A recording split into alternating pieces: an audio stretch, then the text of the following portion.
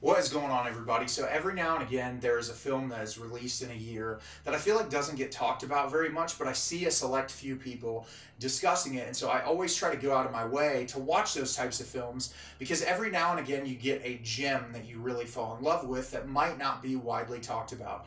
And so I checked out this film. This is an independent horror film called The Passenger. The Passenger, or La Pasajera, is directed by Fernando González Gómez and Raúl Cerezo.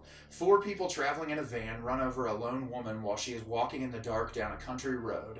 After loading her into the vehicle to take her to the nearest hospital, they notice she is behaving strangely. The occupants of the van soon realize that the time has come to fight for their lives, and together they agree on one very simple rule: do not sit next to her. So that plot description is seemingly accurate. So this film tells the story of this guy who is incredibly eccentric, who drives this sort of like rideshare vehicle. He ends up picking up this woman who is by herself that's traveling to this area, and then this other woman with her daughter. And the man and the daughter sit in the front, and the two older women sit in the back. And the beginning of the film is all conversations between these people. You can tell the man is a bit of a misogynist.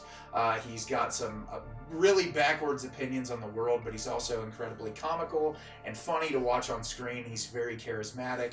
The daughter kind of butts heads with him and goes back and forth with him on a lot of different subject matter, which I thought was one of the better parts of the film. And so the two women in the back start to get to know each other. You find out the one woman has cancer. She's trying to go get healing done for it, and the other woman is going through a separation with her husband, but she's trying to split custody of their daughter. And so you get all these family dynamics build up in about the first 20 minutes of the film.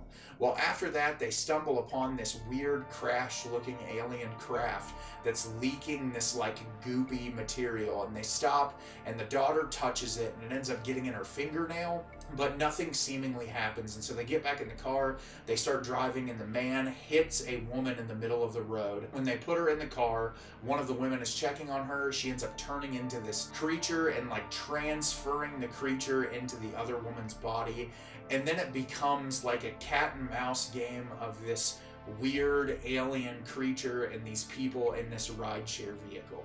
So this is not a concept that we have not experienced before. I feel like this has been done in horror movies again and again and again, and this was still a lot of fun. I really enjoyed myself throughout this one. I don't think that this is a perfect movie. I think it definitely has some pacing issues. It overstays its welcome a little bit too long, even though the film is only an hour and a half long, but there is some really cool stylistic choices with the way that this thing's shot. The creature design looks really great, other than some of the fast moving sequences where it's moving like crazy. It's really campy and stupid looking, but it doesn't come across as funny. It just comes across as like they had a limited budget and it was the only way they could do it.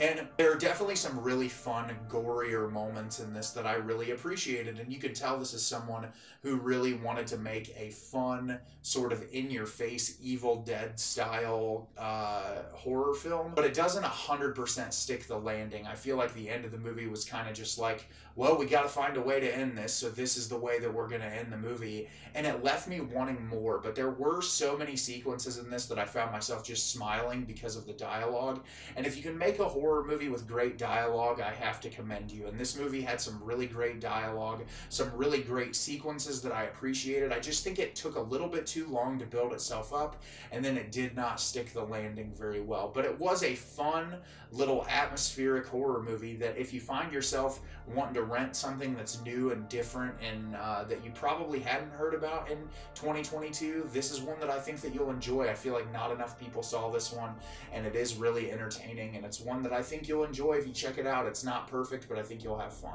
So have you seen The Passenger? Did you love it? Did you hate it? Leave me a comment down below. Let me know what you thought. I thought this movie was a lot of fun. Although it was not a perfect film, I still thought that it was really enjoyable. As always, if you can like the video and subscribe to the channel, it helps me out a lot and lets me know the type of content you're looking for. I'm always putting out new material and look forward to getting more out for you in the near future. As always, everyone, thank you so much for watching, and have a great rest of your day.